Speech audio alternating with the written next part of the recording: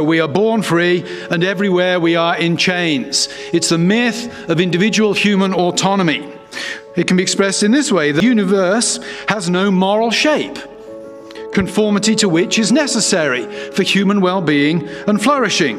It can also be expressed in this way: that external authority is of its very essence bad, manipulative, and pitched at making us inauthentic. If we go back to Genesis chapter 3, we see the modern myth in seed-like form in the lie that the serpent tells and the lie that Eve believes.